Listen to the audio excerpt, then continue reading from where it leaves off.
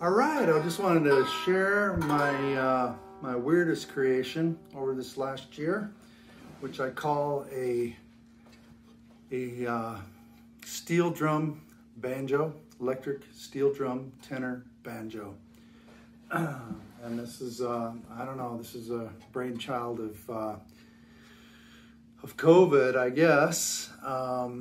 As I mentioned in one of my other videos, I kind of started my banjo interest journey by buying an old Irish tenor banjo, and I started making little different configurations of tenor banjos, and I'll make a couple other videos of a few other strange things that I created over this last year. But this one, I had this old steel drum, just really cheesy. I don't know, some kind of like tourist purchase from Trinidad or Tobago that was hanging in my garage. Just kind of a beat up old steel drum that actually it does have some steel drum qualities, but it's certainly not a much of a playable steel drum. So I thought, wow, what if I made a banjo out of that thing? And the way I did it was I started with some oak flooring.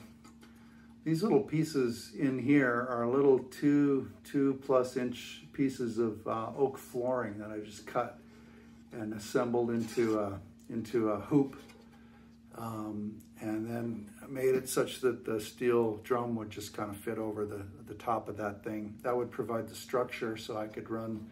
I bought an antique banjo neck off of eBay. No idea the history of this neck, but yeah, I reckon it's probably pretty old, and it's a longer neck with a few more frets on it than your typical tenor banjo, and I just ran that guy through the pot and screwed a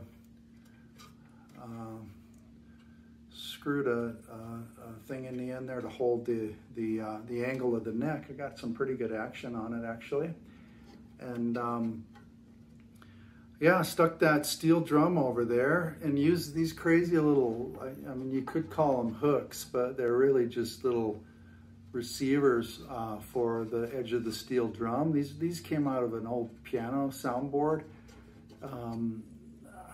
Somebody tossed out an old piano and there was all kinds of wooden parts and hammers and stuff, and these little wooden pieces were part of that piano, and I just cut a little slot down the middle of these things. I don't actually remember what function these guys served, but there's a little piece of leather glued over the top of it, probably as a dampening thing, but they're just little wooden pieces that I thought would make a pretty nice little hook, something to receive and hold the edge of that steel drum down.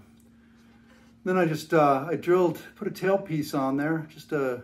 I kind of had to jerry rig an old, looks like it's a 5-string banjo tailpiece, and I put some holes through the steel drum and put those little round rings that are usually on the end of guitar strings that have a hole in the middle of them. I just inserted those into the jagged metal of the steel drum, so that the strings could go through there without getting caught on the jagged steel. And actually I bought a cello. Can't remember what size cello bridge it was, but I had to do some real trimming and shaping and cutting down of the actual bridge to make it work for this application. But I just had no idea if it was going to sound like anything. And then of course the idea from the beginning was that I would need to make it electric. So I had this old Bill Lawrence pickup that I used to use in my guitar back in the, wow, I must have picked that up in the early 80s and had it laying around. And in order to clip that little pickup in there, I had to put this little rod. Actually, this was, I think, an old This is an old arrow that was laying around in my garage, like a kid's play arrow, which I just, it had that paint job on it. The tip was silver and the arrow was black, and I just cut it and trimmed down the one side and painted it silver. And I mounted a piece of a bolt in here to receive the other side of the pickup. So that's how it stays in there. And I wanted to put a back piece on it to add some stability. And this is a crazy piece of wood from a piece of Asian furniture that we redid, and we actually took like a rough Filipino bookcase and that was quite tall, and cut it down shorter. So this is one of the side panels of one of those of that particular bookcase, and it was just really dark stained wood. And when I sanded it down, it revealed these kind of crazy colors and patterns in the wood. So yeah, I'm really pleased with the way that little back piece, I guess you could call it a resonator. I put some spaces in it so that sound can get out from the back, but as you can hear, it doesn't sound like much without plugging it in.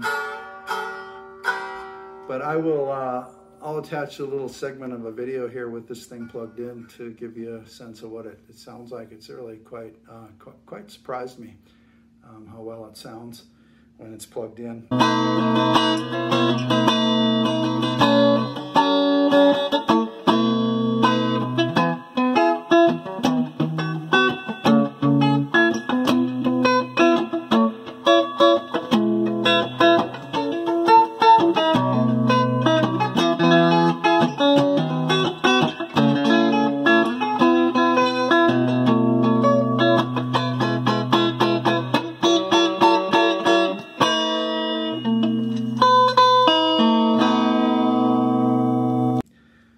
So that is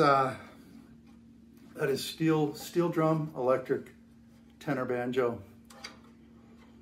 Thanks for watching.